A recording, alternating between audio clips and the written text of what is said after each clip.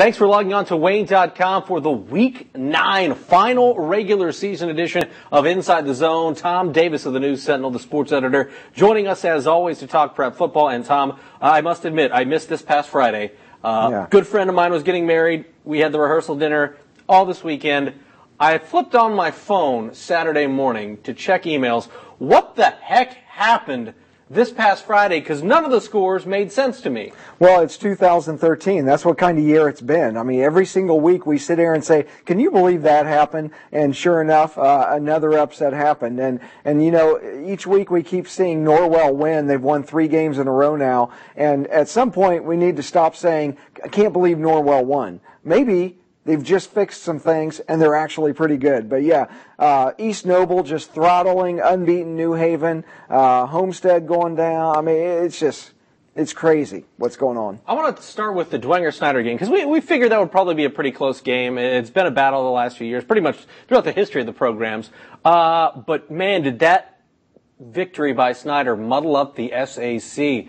There are so many scenarios. Well, to a degree, because we could have conceivably 4 teams finish 4-2 or 5-2 in conference when it's all said and done. You could, and I hesitate to guarantee anything the way this year has gone, but I feel very, very good that Northside is going to be focused all week. They're going to do what they need to do against Northrop. They'll beat them easily. They'll win the title. So kudos to the Redskins, even though Ryan Hall said a few weeks ago after the Snyder game, they're not really focused on the SAC. They're focused on winning a sectional, and I get that, but it has to be very, very special for those kids to get their pictures put up on a wall at Northside and be called SAC champions.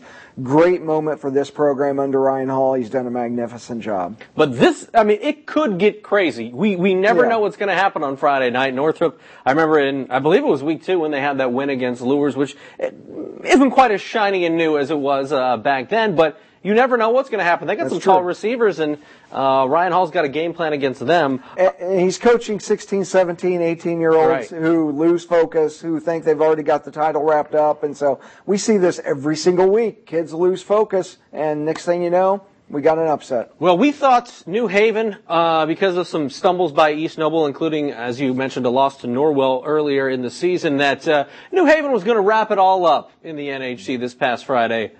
That did not happen in a big way. We're talking a 30-6 loss against a good East Noble team.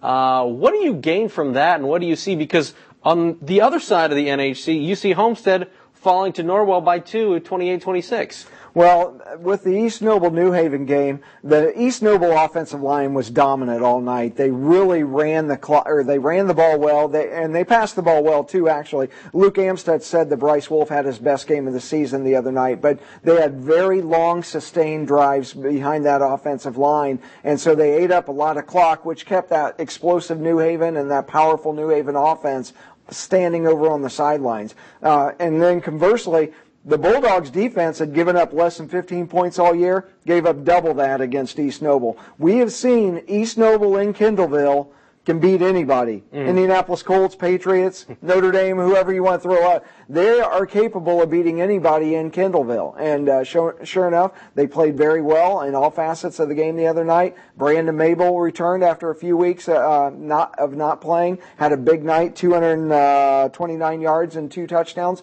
So, when he's playing and the team's focused and the offensive line's dominant like they are, hey, East Noble's tough to beat. NECC, very much a title-type game last week. In fact, Fairfield clinched a share of the title, at least, with a victory to finish 7-1 in conference play. They'll get Culver this week. For Busco, they were undefeated coming in, thinking they could lock up a championship. It didn't happen, and it didn't happen in a big way. 35-14 was the final. Fairfield a winner. Now Busco and Lakeland square off with the winner of that game sharing a conference championship with Fairfield. In your eyes, what was the biggest difference in Busco territory on Friday night? Well, Busco couldn't stop the run. I mean, Fairfield had 2 guys combined for 284 yards rushing.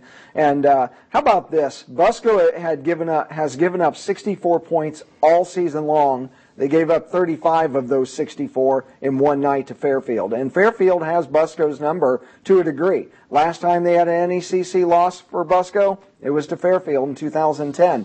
So unless Cherubusco can shore up that run defense, now maybe last Friday was an anomaly, But, they're going to have to shore up that run defense if they want to advance far in the tournament. And I know all the people out there, they think that this team has the capability, especially with Luers being out of their sectional now, although they kind of wish Luers was in their sectional this year. They have high hopes for a deep turning run, but if you're going to give up 300 yards rushing to an opponent, you're going to be in deep trouble because your offense is never going to be on the field doing this. What Fairfield did to Busco is what Busco had planned to do to Fairfield. Just grind it out, run it out, keep the clock on your side, and move the football. It's what Paul Sade has been able to do all season long in his first season.